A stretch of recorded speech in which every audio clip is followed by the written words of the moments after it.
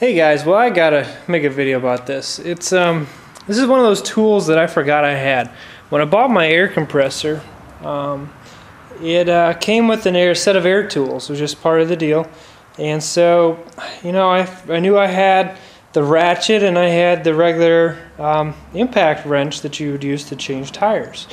But I forgot that I even had this. It was sitting in a box and I found it in my tool chest. I packed stuff up really quick for the winter, and I've never actually used this thing until today, and I don't know why I haven't used this thing. It's a butterfly impact wrench, 3/8 head, and right now I just have a Phillips head bit on it, but I've been using it for 10 millimeters and whatnot, and I'll tell you what, this thing is sweet. It's, you know, super quick. And so you thought that like an electric drill was quick at taking out screws. Holy cow, this is the tool to have. It's even got the pivoting hose end here. And so let's just, you know, pick a screw. Sure, this one looks good. And make sure I got it lined up. Sorry, it's kind of hard to do this with just one hand, but out. Let's go to the next. Again, trying to do this all one-handed, so.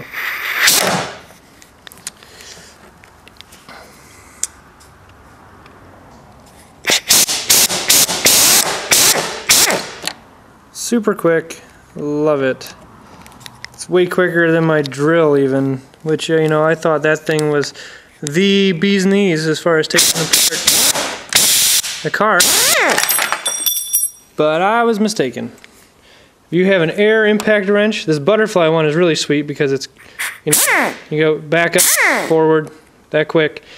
Again, this is just a Campbell Hausfeld one, but it doesn't matter what brand. Highly suggest that if you want to take apart a derby car quick, this is your tool. It's easy, very versatile, easy to maneuver around. I was able to take apart the whole front really quick with this tool. It just saves a lot of time versus using a drill or something else. It's a lot quicker, and it's actually easier to maneuver because it's not as tall. So, because, you know, once this bends, you can get into some pretty tight spaces. So, there you go, guys. Just a tool that I would recommend using when taking apart a derby car, especially if you're doing it by yourself. You can knock this out a lot quicker than if you try to do it by hand or even with the drill. So, there you go. Check it out if you haven't used it.